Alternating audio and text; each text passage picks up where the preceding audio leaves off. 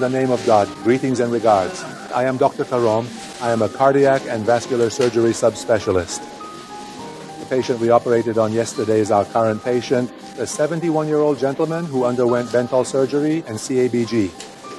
The patient's primary condition was a bicuspid aortic valve, which is commonly referred to as bicuspid aortic valve. This is a variation that about 1 to 2% of the general population typically have. If the patient does not show symptoms or have any problems early in life, usually in later decades and at an older age, it can lead to complications such as aortic valve stenosis or aortic valve insufficiency.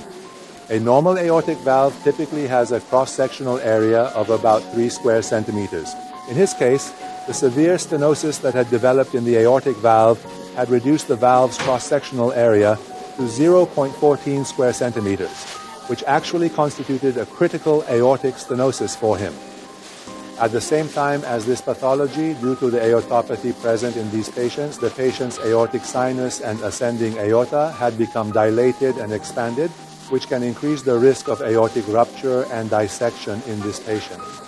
Along with coronary artery stenosis, the patient underwent a complete aortic root replacement, which included the aortic valve, the aortic sinuses, and the ascending aorta. Additionally, 3 of the patient's coronary arteries, due to blockage and narrowing, were treated with coronary artery bypass grafting. It was a major surgery, which fortunately he underwent yesterday, and thank God he is doing completely well and his condition is stable. Thank you very much.